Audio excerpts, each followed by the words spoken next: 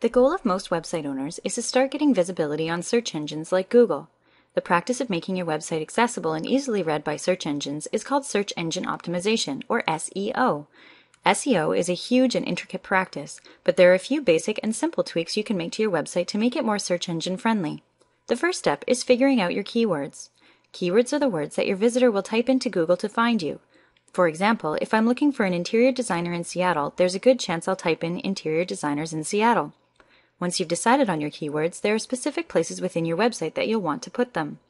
Start with the easy places, like headlines, and within your content.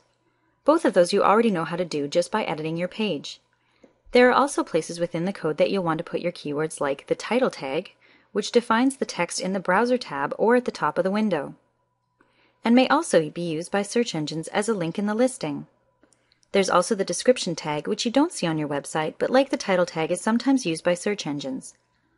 To edit your title and description tags, go to Edit Your Page and then click Properties on the left side. You'll see the title tag and the description tag, but there's also the Keywords tag. In recent years, the Keywords tag has lost importance when it comes to ranking in Google, but you never know if it may become important again, so it's up to you if you'd like to list your keywords in there. When you're finished, just click Save. This was just a really quick intro, but if you'd like to learn more about SEO practices, here are a few resources for you to check out.